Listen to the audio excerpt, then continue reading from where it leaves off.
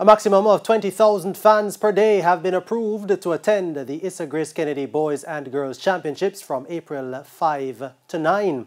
Now, the event was launched at the National Stadium today. That takes the spotlight in this evening's Champs Preview. The lifting of the Disaster Risk Management Act, DRMA, as announced by Prime Minister Andrew Holness last Thursday, couldn't have come at a better time for organisers of the Issa Grace Kennedy Boys and Girls Championships 2022. The event was contested behind closed doors due to COVID-19 containment measures last year, but has been approved to welcome a maximum of 20,000 spectators this year.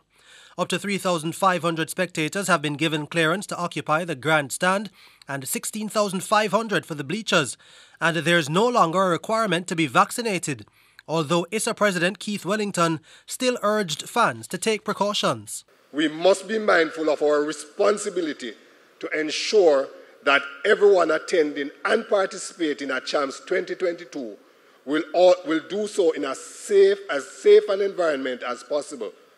Therefore, while we will allow the unvaccinated to participate, we will continue to encourage patrons and officials alike to abide by many of the protocols that have worked for us in the past, including vaccination. It is still possible to be vaccinated, and which have worked for us in the past and contributed significantly to the successful staging of last year's edition of Champs. Premium season tickets, which includes the finish line, will cost $23,000, while regular season tickets will go for $20,000. Meanwhile, as title sponsors, Grace Kennedy celebrates its 100th anniversary. CEO Don Webby says they have something special in store. Listen to this now. The winner of each class of the 100-meter finals at Champs this year, 7 winners in all, will receive an educational grant valued at 100,000 Jamaican dollars.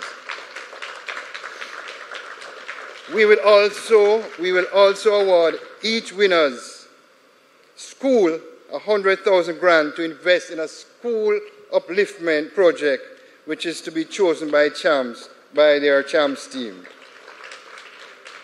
Similarly, can't leave out the relays. Similarly, the winning team in the 4x1, 7 classes total, and their school will receive 100,000 Jamaican dollars grant. The RJR Gleaner Group will have live coverage broadcast exclusively through TVJ Sports Network, and One Spot Media on all 5 days. Continuous radio coverage of Champs 2022 will also be on Hits 92 FM and Power 106 FM for all 5 days. Jamaica College are defending boys champions and Edwin Allen defending girls champions.